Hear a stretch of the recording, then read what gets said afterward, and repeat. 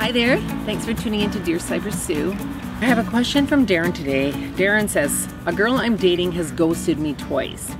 Why is she making plans to see me just to cancel them each time? She texted me last minute to give the evasive excuse that something came up. Why is she doing this?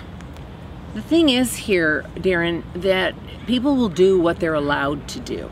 And in a situation like this, you were nice enough the first time to say, okay, no problem. And then you planned another date and she did the same thing again.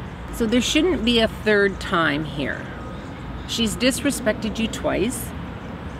When you've been kind enough to plan your day around visiting with her and meeting up with her, and she just blatantly cancels at the last minute. Whatever the case is, it doesn't really matter because you're not going to go out on a third situation with her. There's no excuse to bail on somebody last minute unless they're in a body cast in the hospital. Okay? I'm telling you right now, we give way too many excuses to people in the beginning stages of a new situation, on a new love interest or whatever it is. Just because you're really attracted to them or they've said a few nice things in a couple of texts to you, it doesn't give them the right to treat you this way. So have your boundaries. I probably say this in almost every one of my videos because that's what's happening in a lot of cases when people are writing to me. They're not putting the right boundaries out there. So if you don't have a few little walls there and expectations about what you want in a partner, you're going to keep meeting people that don't treat you the way you want to be treated. So if you put out there things like, yeah, I'll give, one shot here. If she cancels on me, then I'm moving on to the next.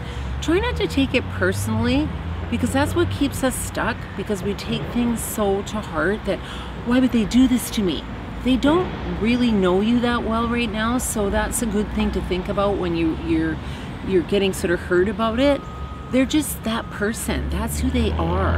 And they've shown you twice that that's who they are.